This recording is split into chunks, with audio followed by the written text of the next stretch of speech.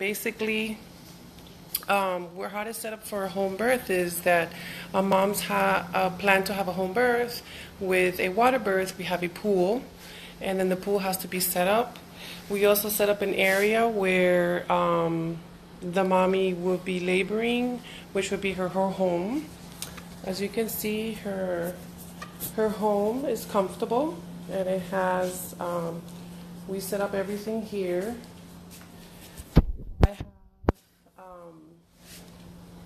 all the equipment. We have a Doppler so we can listen to the baby's heartbeat. We have blood pressure cuffs so we can take care of mommy's vitals.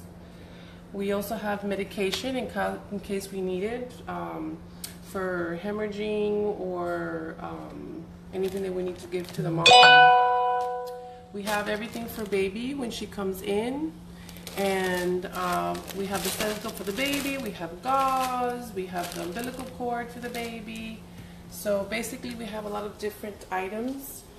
Mommy has a yoga ball, so in case she needs to labor on the yoga ball, we can be bouncing or moving our hips and just